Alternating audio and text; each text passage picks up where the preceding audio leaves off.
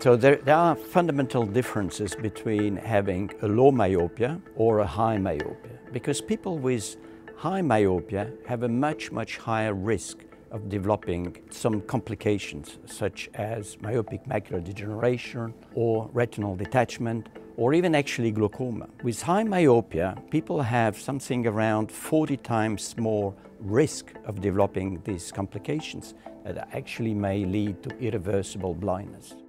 So there are a lot of different misconceptions about myopia. For example, parents sometimes think that when people wear glasses, it's actually weakening their eyes. Then there are misconceptions in doctors, for example. They do not realize that there's something that can be done in order to slow down the progression of myopia or even actually delay the onset.